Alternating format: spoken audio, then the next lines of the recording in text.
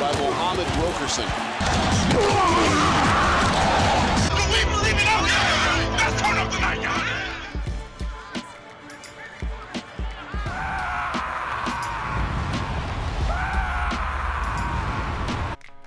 Yeah, I'm recording. All right, 5, 4, 3, 2, 1. Here we go. What's up, YouTube?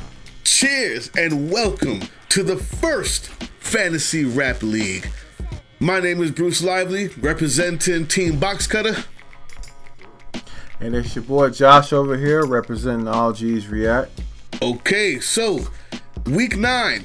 We're in week 9 after a interesting, what do you call that? Bye week, okay, for Thanksgiving. Hope everybody had a good Thanksgiving. We took the week off. It was a bye week for both teams to get resituated, right? Get back on that field, do a couple drills. Yeah. You know what I mean? Yeah. And we got Mick Jenkins on Team Box Cutter side versus Kool G Rap on All G's React side. You guys chose. We had a live, you know how it is, live fantasy pick. Mick Jenkins' song that we chose was Martyrs. A good one. And Kool G Rap, tell him what you had. You guys picked It's a Shame by Kool G Rap. A good one. Another good one. So I believe this one might just be close.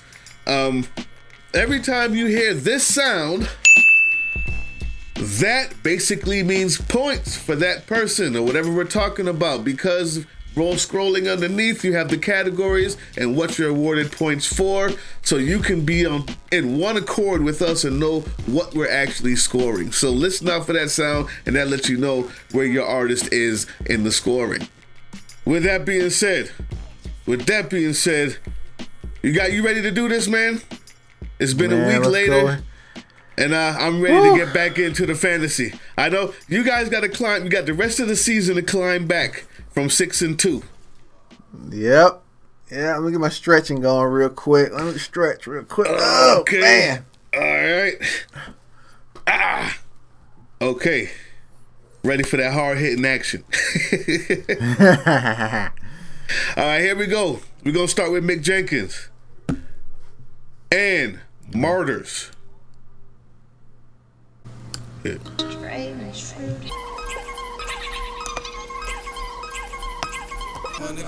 Let me stop right there before anything else. Now, you see the imagery immediately, right? Yeah. Now he's got his shirt. Starting off, he's got his shirt off. Let's talk about the first piece of the imagery. He's from Chicago, for those who don't know. And he is directly linking that to Chief Keef and the string of raps that was coming out around the same time, 2016 area, where everybody was in their grandma's house, jumping around with no shirt on, and the chain. Drilling. That's that drill trap. That's that drill trap. Straight up drill music. Instead, he's got a new song, but imports the same imagery, so you know exactly who he's talking to and what he's talking about. To me, that's already fire. Number 2, even the colors of it is the same. Like, he used the same filter and the same camera. It's kind of dark, it's gray. Yeah. Inside of a all white background house wall, and a bunch of dudes are looking around standing with no shirts on. And that was the principal imagery of Chief Keef and the whole drill music thing. Now, number 2, the music. That is Nina Simone with a song called Strange Fruit. Came out in the 60s. I believe it was the 60s, early 60s, where she actually sang that. Black pianist, jazz pianist, sang that in front of an all-white audience in America, called Strange Fruit, talking about Negroes being hung from trees. Just a nice sample pick. Right. Just think about that. While he's wearing the noose, he's showing you who he's talking about. Music hasn't even started yet, and the conversation is roaring. That is a great use of the musicality, like sample pick and video, visual content, visual creativity. Check out that Nina Simone, people. Don't sleep on Strange Fruit. All right, you ready? Let's go. Shorty told me that she do not do the fakes. Same bitch got weed. Nigga mow the lawn, there's too many snakes. That's the same shit that got E. What, you ain't never seen a nigga on a horse? You ain't seen Chief keep new Porsche? Nah, you ain't seen shit, better not forget that. Spit it like I chain smoke new ports. All the little niggas got guns out, and they carry them to the fucking beat. All these little girls give it up now. Shame, I can see the cherry stems in the fucking street. Ain't cool, how to leave the lows. Niggas ain't cool, how to see the lows. Niggas ain't, nah. Trade 8, pull it 09, call me Brown if the nigga act foul. We put him on the line. Saying that's the game, these young niggas minds like I'ma get all this money. I'ma buy all this shit. I'ma fuck so many hoes. Nigga, I'ma fuck your bitch. I'm just my niggas, I'ma get all this money. I'ma buy all this shit. I'ma fuck so many hoes. Nigga, I'ma fuck your bitch. I'm just my niggas hang. What happened? Shit, that bitch ass. I can't remember who he was. Whoa, stop. Let's talk about I'm just with my niggas hanging. While he putting the rope up, hanging on for dear life. Right? Talk about how he'd rather hang in the gallows than do the crazy things that people do for the money. Right. Yeah. Oh, man. And then he shows that guy right there. You say you don't know who he is. I can't remember who he is either.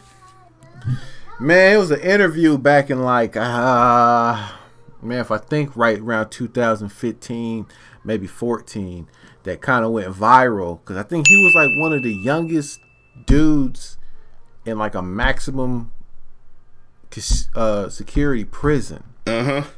I know bits and pieces of it. I just don't remember the exact thing. And they was interviewing him like about how he got there, and all that type of stuff. I just can't remember the whole thing, but that circled around like around 2014, 2015. Because he's real young, and he's in there with all the murderers, rapists, and killers. You know what I'm saying? Like, yeah. At that young age.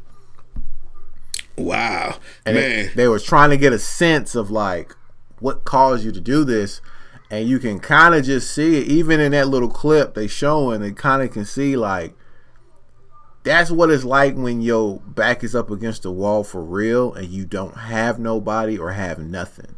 Yeah, nothing. You nothing. You just you have no real rationale when you're at that point. And that age, like. He almost laughed when they asked why you killed a guy. It was like, who cares why? Exactly. Yeah. Just, to him, he's laughing like, what do you mean why? Like, wow. There's no rationale to why you took somebody's life. Oh, you know man. I'm just with my niggas hanging, boy. We hanging ourselves. How many different metaphors can he pull out of it? How many times did he change his style up, too, in one verse? How many different rhyme schemes did he use? And in between a longer rhyme scheme, he threw up 3 other different rhyme schemes in there and then rhymed it at the end. Like, I can't even remember all the different words right now. Dude was kind of sick with it on that verse, man. I got all kinds of points going. We man. Let's go, man. Okay. What you got? That's it? Yeah, that's it. All right, let's go.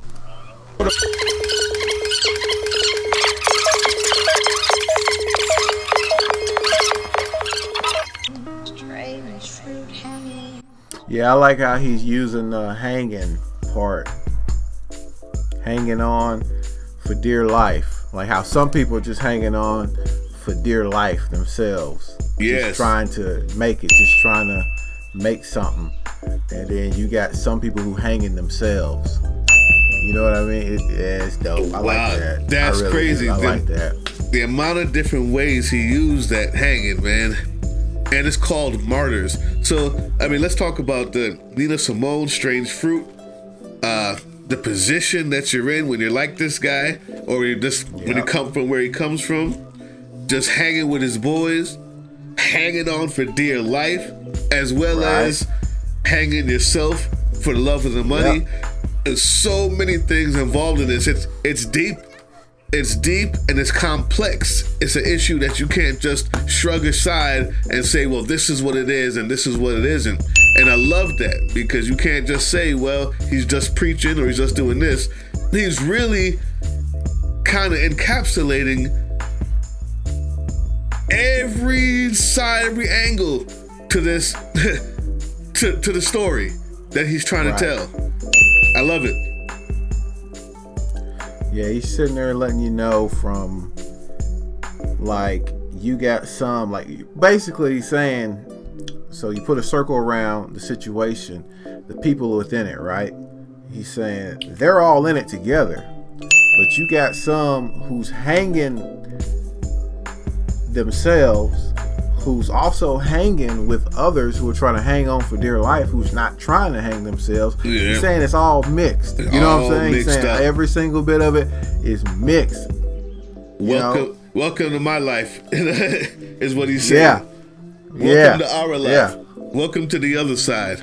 Take a look. He's holding up a mirror. I love it. Woo! All right. All right, that was Mick Jenkins. It is. Now it's time for the OG Kool G rap. Yeah, it's time for the OG, baby. Oh man, this is. I knew this was gonna be a tough one, man. Matter of fact, when you first drafted him, I knew. I was like, man, this is gonna be tough. OGs, man, who ain't never let his skill slack. OG, you know what I'm saying? OG even meaning old goat. He's one of the goats. So it's gonna be tough, but we'll see what you guys pick, man. It's a shame, man. Huh? Yeah, he's one of the ones that's, you know what I'm saying? Crazy. All right. All right, you ready? Yeah, I'm ready. Let's do it.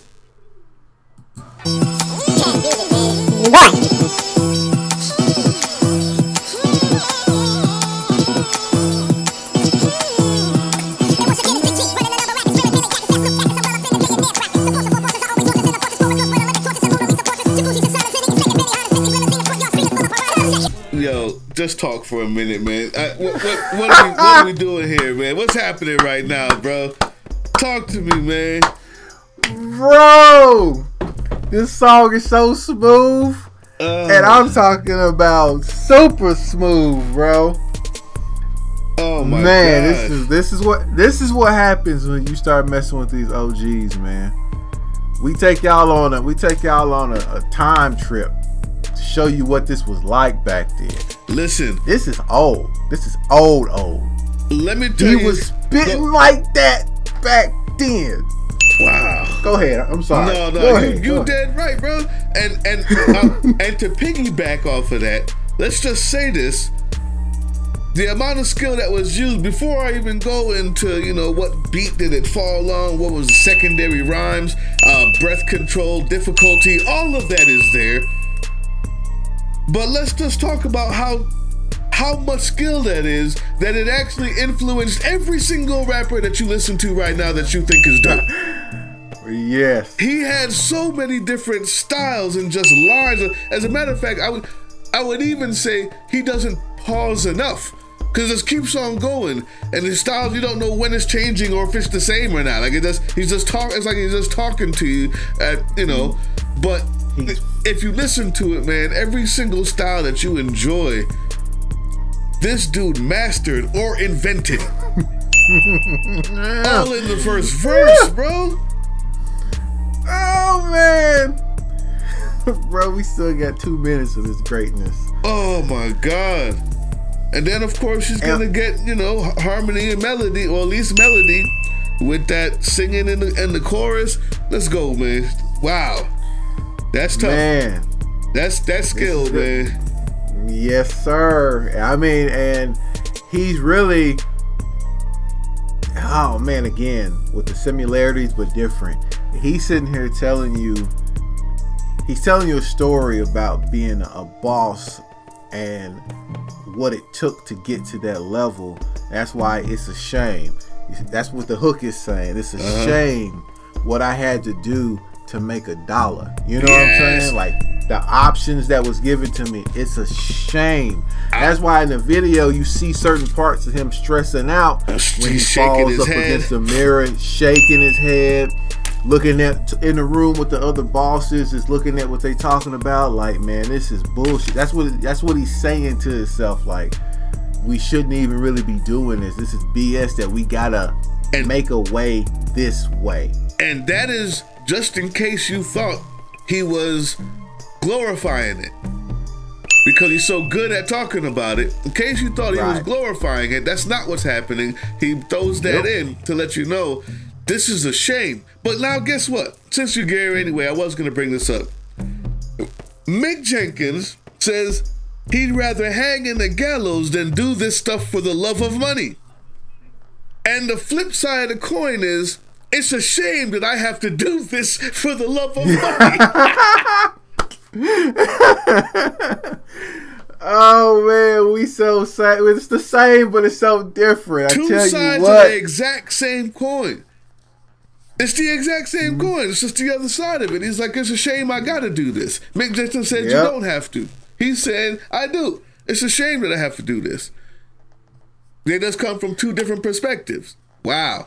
And both of them are just as real and important to be spoken on. Exactly. Because there's also the same imagery that you're seeing with Mick Jenkins' video where he said he's hanging. And he's hanging in there with his boys. You know what I'm saying? Yeah. He's in a room hanging on for dear life while some of his boys are just hanging themselves. When you look at this video, every single person Kool Rap got is black around him. So he done employed all these black people. Even the room full of bosses, it was all black. You know what I'm saying?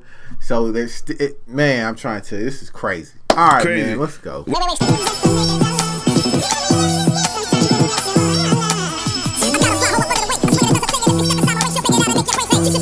a minute, stop. Just real quick, bro.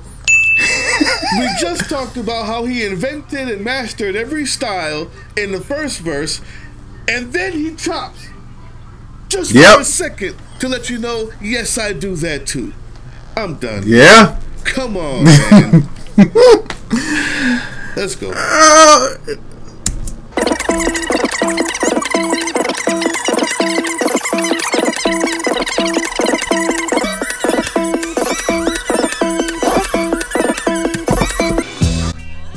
See how the chick he was just rapping about looks like a dope fiend across the table? Yeah.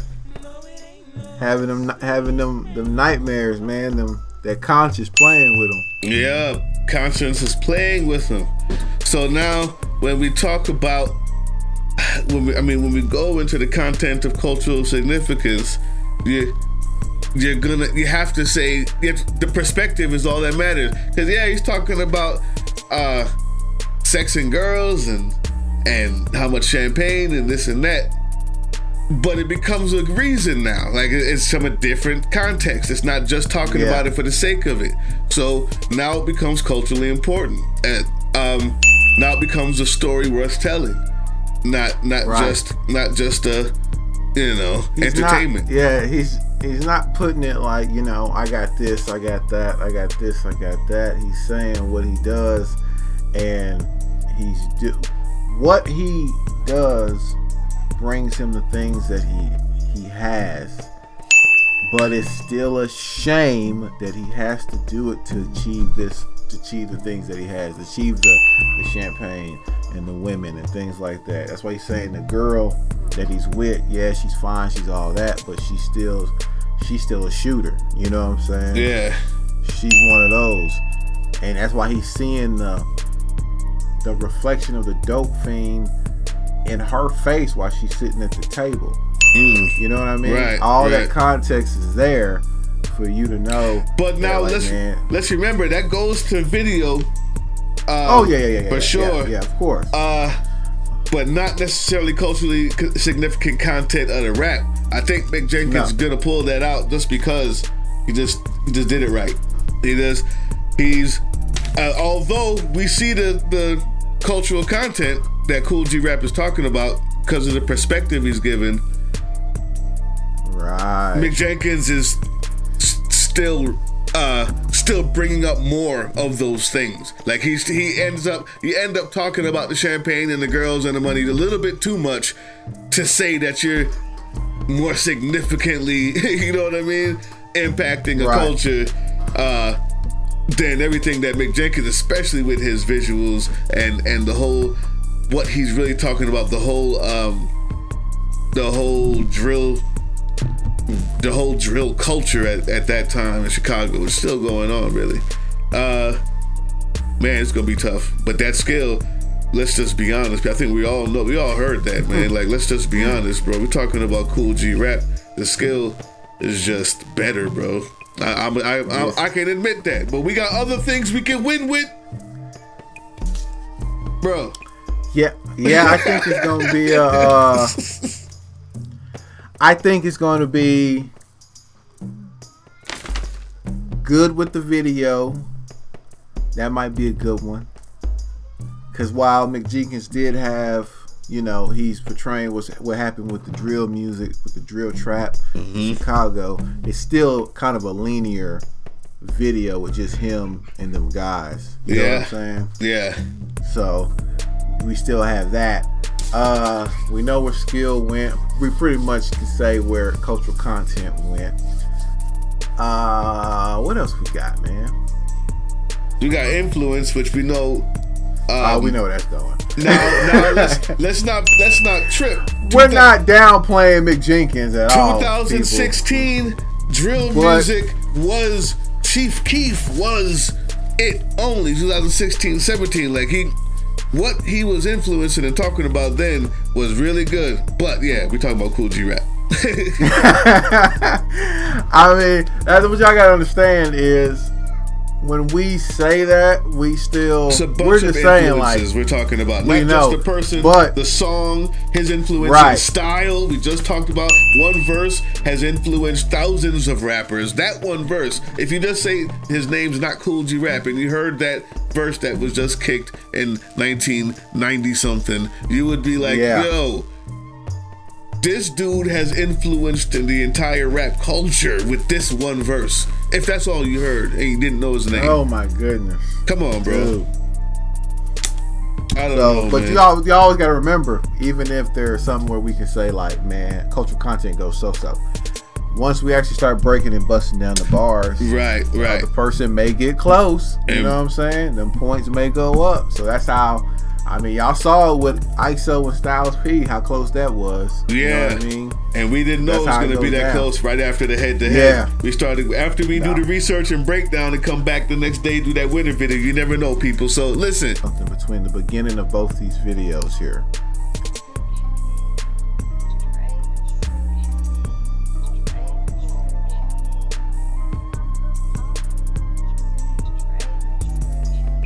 So that's how you get that right there is the intro to this video. Coming in with that sample right there. So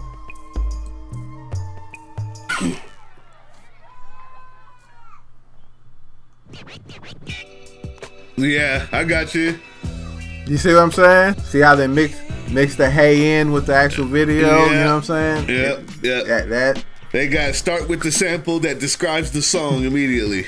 Yes, both of them. And that right there, to me, that's what I mean. Similar, different, but so similar. And that's what's crazy about this battle. What we continuously prove is that there's similarities with all music. And so if you think this one isn't good, but that one is, we're here to tell you that you probably just haven't looked at it deeply enough. Bingo. This is one of the main things about this rap battle right here. That was the main goal, is to show people when you start breaking this music down how similar some of this music so much is. You know what I'm saying? Yeah. So similar in so many different ways. All right, well guys, that's it for your boy here. Y'all be looking forward to that winners video. All right, I think it's gonna be another close one. Bruce? Yeah, I think so. I will be in touch, buddy. This is gonna be crazy. We're gonna put our heads together. We're gonna put our pen to paper. We're gonna get these points out to you. Be watching closely for the winner video. Also, you can go to Patreon to see this full video without all the stuff that YouTube has blocked. So remember, that's where you gotta go for it, man. What you gotta say, bro? Always go to Patreon for All G's React. Tell them your Patreon page, because you got to go there to see the stuff that they block on his channel. That's right. Head over to All G's React at the Patreon. And there you'll find all blocked reactions from music videos to anime and to even TV shows and movies coming soon. Fire. With that being said, people, I'm out. I'm Nixon. Peace.